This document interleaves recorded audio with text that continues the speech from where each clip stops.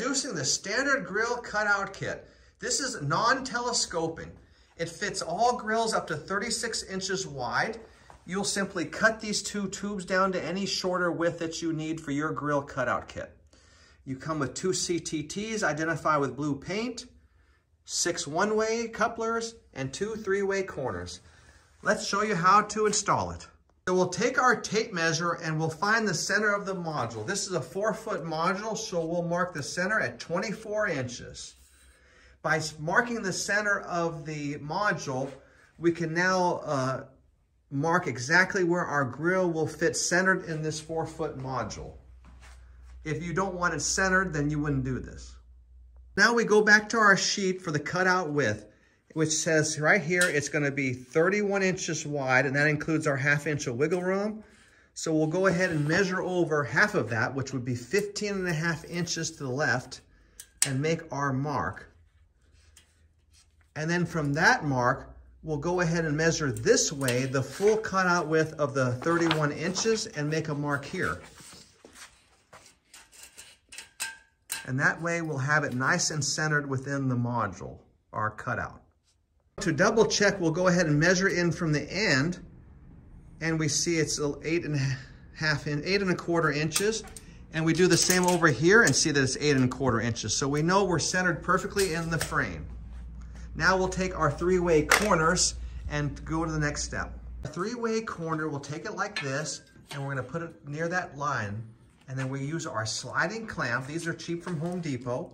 And we're gonna clamp that into the frame. You can see we got it lined up just on the inside of that cut line there, this 3-way corner. Now, you see, this piece is gonna be here at the steel tubing. So this tube is gonna slide over this tube. So we wanna make the cut line right here for cutting the steel tubing. Just like that. Now we'll repeat that on the other side, and we'll end up with a cut line here and a cut line somewhere over there. And then we'll remove this steel tube, we'll go to our chop saw and cut these off.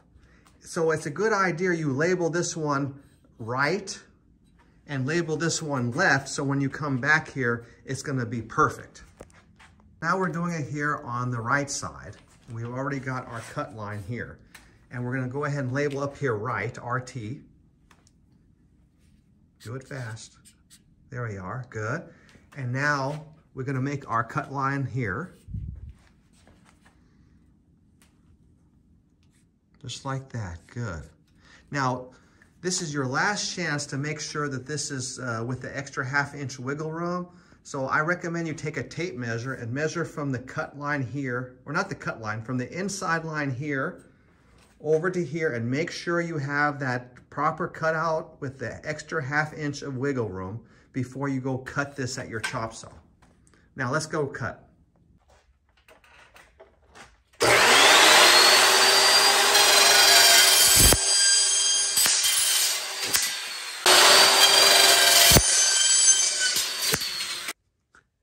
Okay, so we got our piece LT that we just cut. We're gonna slip it over the left side here.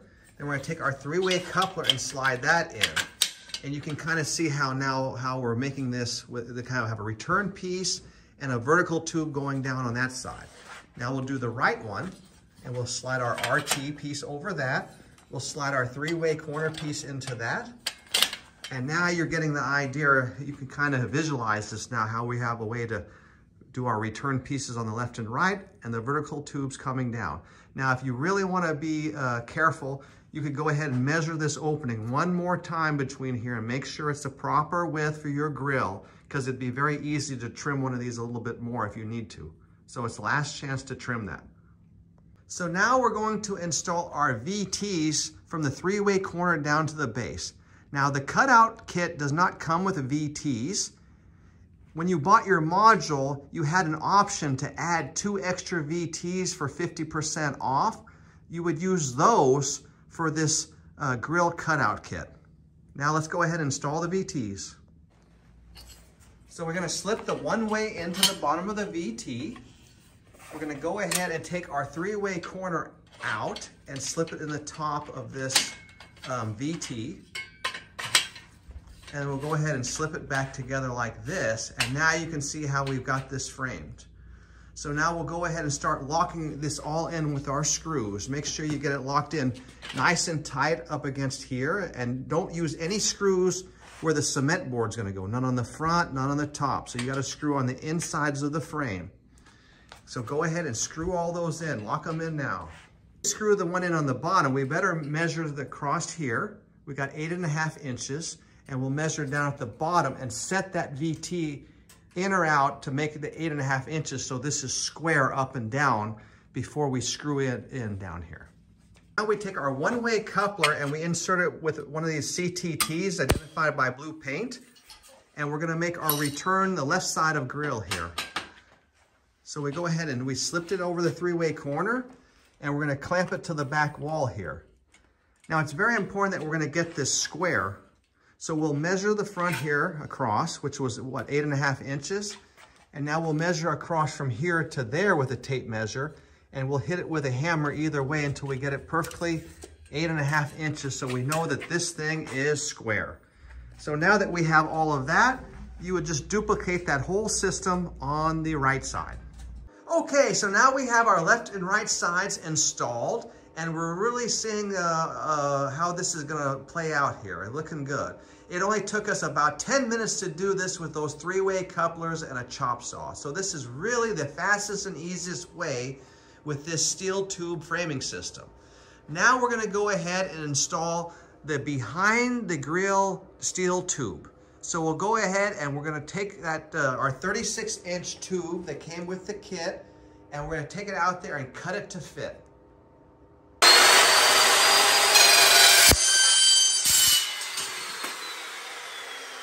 So now we're gonna install behind the grill part. So we go back to our cutout spec sheet, and we look to see for the depth. And it has 21-inch depth here on the frame. But now we need to subtract a 1/2 inch for the cement board siding that's gonna be on the front. Don't subtract for finishing materials, only the 1/2 inch cement board. So instead of this 21-inch depth, we're going to set it in at 19.5 inches. So we'll measure from the front of the frame back to 19.5 and make a line. And we'll repeat that on the right side. Okay, so now we'll slip our one-ways into the 36-inch tube that we cut down to a smaller size to fit our grill. And we'll go ahead and set that in behind the grill tube here. And we'll make sure we line it up so the solid side here is just behind that little black line on both sides. And then we'll take our clamp and clamp it to hold it in place. And we'll go ahead and screw this in on both sides. Just like that. So now you can see we have it locked in with the screws on the left and right sides. So now we can go ahead and work on our below the grill tube. Now, in order to set the below the grill tube, we go back to our cutout specs again. Now, our cutout spec here says 9.5 inch height for this countertop supported grill. So we're gonna go ahead and take a 1/2 inch deduction for the cement board that's gonna be on top, and we're going to calculate our finishing materials. Let's say it's a 2-inch concrete countertop or 5/8 inch for a granite slab, whatever finishing material you're planning, you'll add that as well to deduct it from this 9.5 inches. So for this example, we'll say deduct 1/2 inch for the cement board and 3/4 of an inch for tile with the grout. So that would take off 1 1/4 inches. So we'll deduct 1 1/4 inches from 9.5, and we'll make our marks for that depth. So just to show you on paper here, the cutout height was 9.5 inches. We subtracted a 1/2 inch for cement board, and our finishing material, we're saying tile, we're gonna minus 3 1/4 inches, but this would be whatever finishing material you have. If it's 2-inch concrete countertop, it'd be minus 2 inches. And that gives us 8 1/4 inches. So now we'll draw our marks on the frame 8 1/4 inches and position our below the grill tube. Now we take our tape measure from the top of the frame down, and we make our line at whatever that measurement was gonna be. For our example, it's 8 1/4. And then we'll do the same thing on the right side.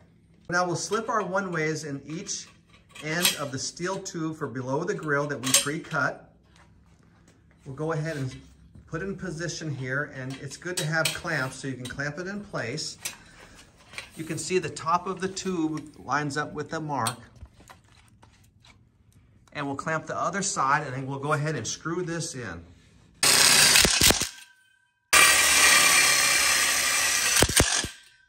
So now we have completed the countertop grill cutout kit installation. You can see how fast and easy it was.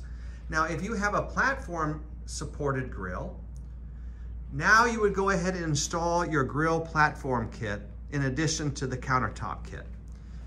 Now, about doors below the grill, you can see that if you're installing a door or a combo underneath your grill, it's going to need to fit between the left and right grill tubes.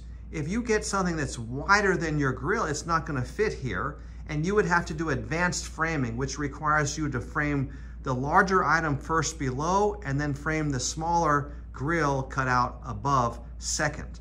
And that's more advanced and would require extra parts you would need to buy. But it is possible. But we do recommend staying with this nice, easy installation because you can see how this is giving full support for your heavy grill. So it's really nice if the doors or the combo will fit equal or less than the grill cutout width.